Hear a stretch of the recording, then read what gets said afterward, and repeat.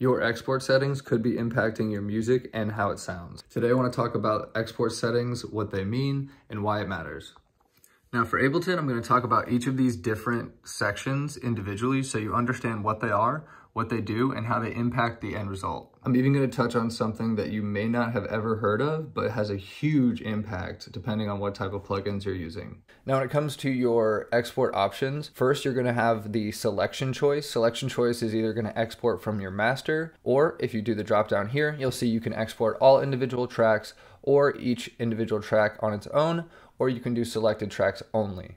Most of the time, you'll want to export your master, which is going to be everything going through the master chain and then exported into the format of your choice. Now, there are 3 ways to set this up in Ableton. If you just hit export and do nothing, all of your audio inside of the arrangement view is going to be exported. This doesn't really allow for any tails or effects, so this isn't advised, but it is an option. Your second option is to loop the section that you want, or Command or Control L. If you loop it, or you can alternatively just select all of the tracks that you want, what this does is this will tell the DAW exactly what to export when you're exporting. And then your last option is to manually put it in. For the numbers here, you can change the section, start, and length. So the rendering options section is pretty self-explanatory. The include, return, and master effects will be grayed out by default. This is because it's used for the exporting individual tracks option. And then if you wanted to change that, just switch to export to individual tracks and then turn it on. The next one is render as loop. That is basically just making seamless loops so that it makes sure that it starts and begins at the same time. Convert to mono is just making it an all mono track and removing all the stereo information. Normalize is used to bring all of the tracks to the same volume without having to go through and adjust the volumes yourself. And then you have the create analysis file. It's good to have it if you want to move from studio to studio. That way you make sure you have the analysis information that you need. But if you're going to be continuing the same project in the same DAW on your computer, it doesn't really make sense to have analysis file because it just continues to clutter up your system. Now, in terms of sample rate is super important to pay attention to. This is where you're going to want to match the sample rate of your global project, and how you check that is by going to your menu and looking under audio. You'll be able to select your sample rate there. I'll show you right now. To adjust your global sample rate, you'll simply go to your settings and preferences, and then you'll open up the sample rate section, which is under audio. And then you'll see here that all you'll need to do is change it. I recommend 48 kilohertz as I have here, and then have it set to high quality mode.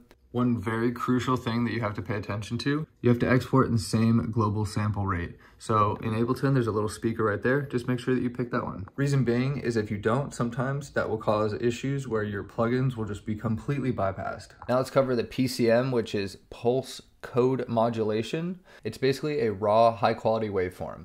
This should be turned on basically if you want to do anything except for send a quick reference MP3 for listening purposes. There are a few different types of files that use PCM wave data, mostly WAV, AIFF, and FLAC. There's really not much difference between the WAV and AIFF, except for the AIFF has more metadata storage options for artwork and other meta tags.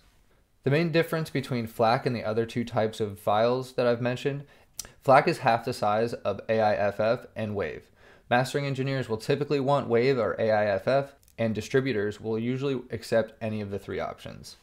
Now, bit depth, I didn't really know a whole lot about bit depth before this, so I had to do some research, but basically bit depth is the resolution of each sample in the waveform. So you should keep it at 24, which is the default. You should only change it to 16-bit if your digital distributor requires it. When you have your bit depth set to 24 or higher, you're going to have a much better dynamic range and a much better signal to noise ratio.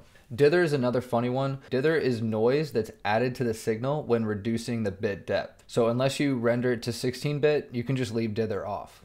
Now, if you do want to render down and you want to use dither, I recommend triangle option, which is the default. If you want an MP3 as well, you just click on the toggle here. It'll also make an MP3 as well as a wave. If you don't want the wave, you can just undo the encode PCM. That'll make sure there's only MP3 that gets exported. MP3s are great for sharing as well as listening for reference, but overall, you're mostly gonna want a wave format. If you weren't aware, Ableton can actually work with video as well and export into video formats. If you're not working with video, you can just leave this off. Now, once you click on export, you'll be given the option to name your file as well as give it a destination. A few key tips to stay organized: have a folder that is labeled as 01 January and then the year, so 2024 for this year, and then do 02 February 2024. The reason is for that you can actually keep it in alphabetical order. You will also see that I have a collabs folder, finished folder, ideas folder. This is another way that I keep myself organized. How you organize yourself is completely up to you. However, I think it's a great idea to have a system in place. Otherwise, you end up losing ideas. You end up not being able to find certain projects when you want them. And overall, you really have no idea how far you're going because you're just throwing a bunch of projects into a folder. When you're exporting, my recommendation is to follow that system. Another great idea is when you're exporting for a collab, you want to put the BPM as well as the key in the track name. That way, the person that you're collabing with doesn't have to guess.